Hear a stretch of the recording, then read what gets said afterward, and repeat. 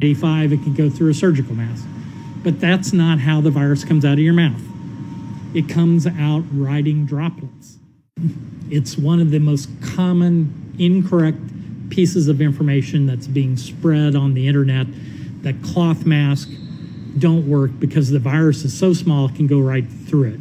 So the analogy that in the question was, it's like using a chain link fence to stop a mosquito.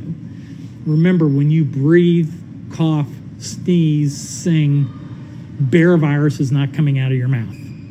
The virus comes out on droplets. So I've seen that in so many different presentations. You know, the virus is 50 to 150 nanometers.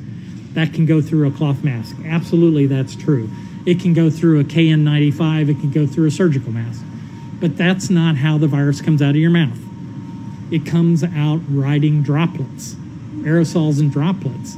And cloth masks are incredibly effective at preventing droplets and aerosols from coming out of your mouth. They're not perfect, but they're very good. Just wear a mask for a few hours and feel the inside of it. You'll feel the moisture on the inside of the mask. That's why we ask you to wash the mask frequently.